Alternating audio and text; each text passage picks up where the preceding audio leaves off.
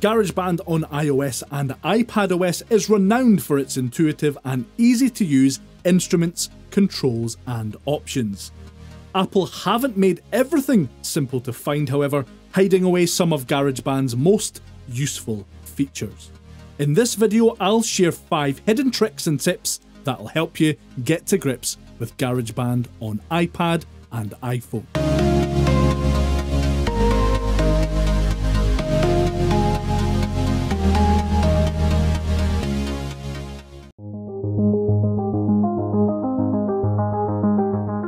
You can add your own chords to GarageBand's Touch Instruments chord view. This is great as you can add chord extensions and alternative bass notes here. Tap on the settings icon in the control bar, it's the cog-shaped icon, and then tap Edit Chords. Tap on the chord strip you want to use for your custom chord. Then swipe on the chord wheels to set the root chord, chord quality, and to add an added note if you want.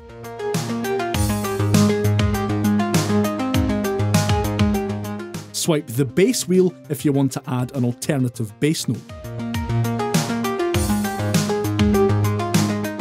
Hit done when you're finished and your edited chord strip will be ready to go.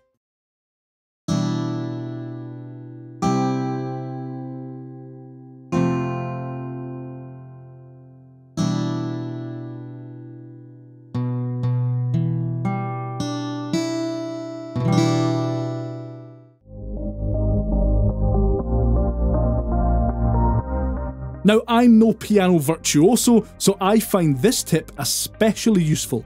You can add note labels to piano-based touch instruments in GarageBand. You'll actually need to come out of the GarageBand app itself for this one.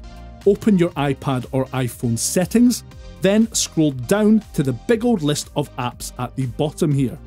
Locate GarageBand and tap on it to select it. Next, scroll down until you see this option, Keyboard Note Labels. Toggle the switch on, and when you return to GarageBand, all of the piano-based touch instruments keys will be clearly marked so you know which notes are which.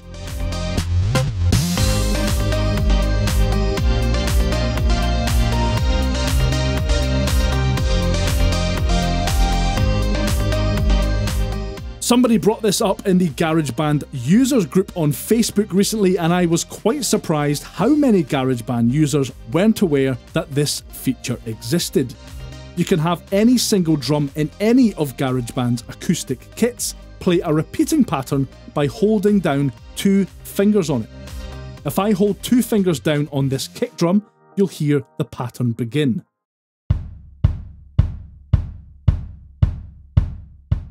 By changing the distance between my fingers, I can adjust the speed of the repeats, making them faster or slower.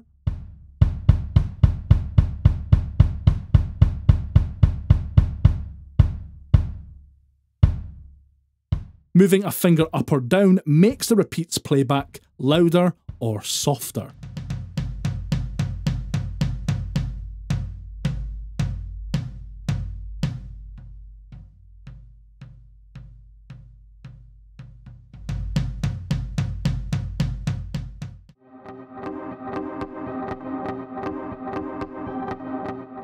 GarageBand's live loops make it quick and easy to get a great sounding groove going. But did you know that you can actually record into any given cell inside of a live loop grid?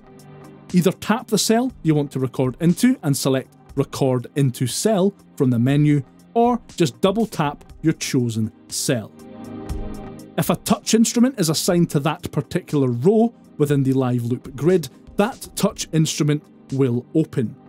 If it's a real instrument that's assigned, the audio recorder will open.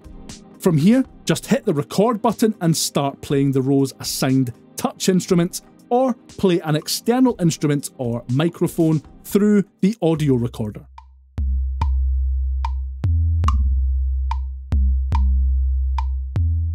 Your edited cell will remain in place in your live loop grid, and the whole thing will save as a new project when you hit the folder icon.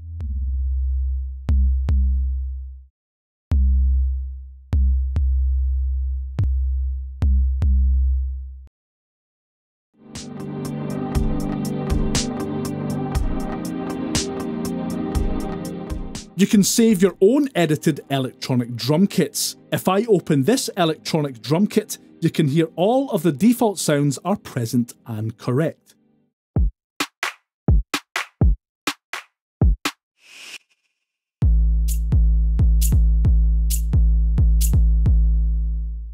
If I then edit these sounds using the drive, bit crush, low cut and high cut controls,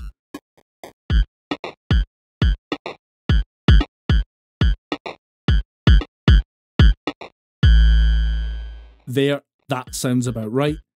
Once you're done, you can change the name of your affected kit by tapping the name of the current kit in the middle of the screen here and then tapping save.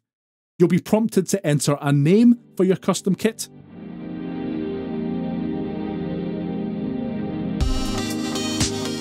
When you're done, you can find your edited electronic drum kit in the custom category.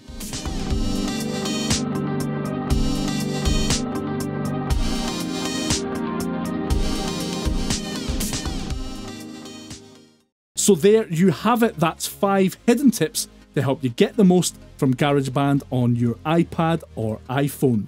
Did I miss anything? What tip would you like to share?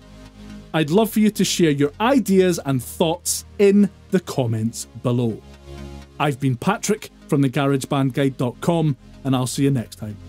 Bye for now.